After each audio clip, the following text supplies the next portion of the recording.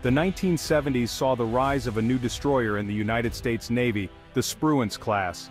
Named after the renowned World War II Admiral Raymond A. Spruance, these ships were unlike their predecessors.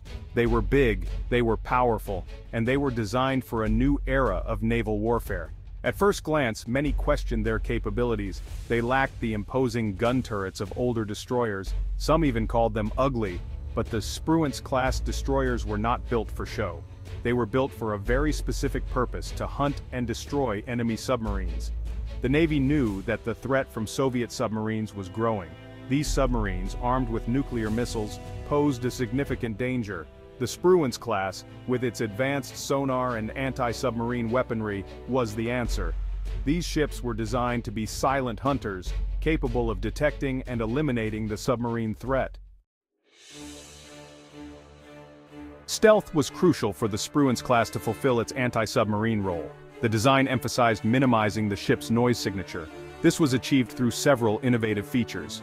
One key aspect was the use of gas turbine engines. These engines were quieter than the traditional steam turbines used in previous destroyers. The hull design also played a significant role in reducing noise. The Spruance-class destroyers featured a sleek, streamlined hull that minimized water resistance and reduced the ship's acoustic signature. This made them much harder for enemy submarines to detect. To further enhance their stealth, the ships incorporated sound-dampening materials throughout their structure. These materials absorbed vibrations and reduced the noise radiated into the water.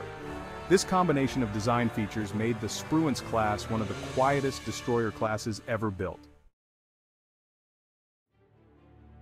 While designed primarily for anti-submarine warfare, the Spruance-class destroyers were not limited to this role.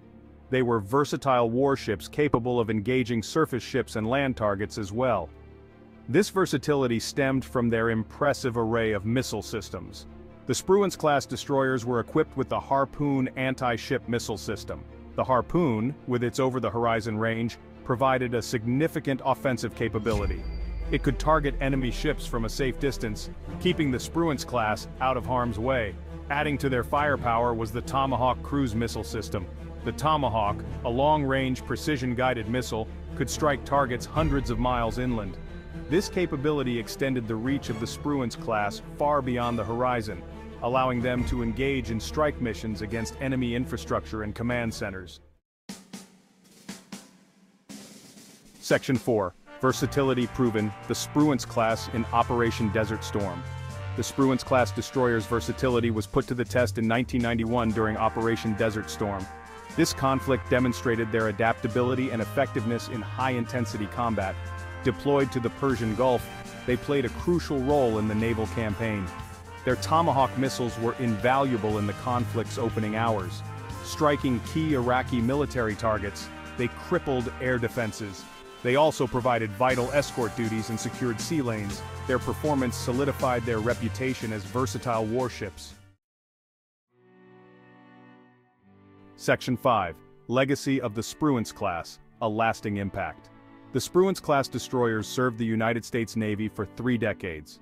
The last ship in the class, the USS Cushing, was decommissioned in 2005. Their retirement marked the end of an era, but their legacy lives on. The Spruance-class proved to be a remarkably successful design. They demonstrated the effectiveness of a balanced approach to warship design. They were versatile warships capable of adapting to a wide range of missions. Their service highlighted the importance of adaptability and technological innovation. The Spruance-class destroyers may be gone, but they are not forgotten.